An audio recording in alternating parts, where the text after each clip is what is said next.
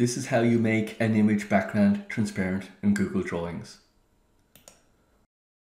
You need to visit another website. You go to remove.bg. The link is in the description below. Upload that image of the plant. Here we have it. And there's the background removed. Now download it, go back to your Google Drawings, and we'll insert the updated image.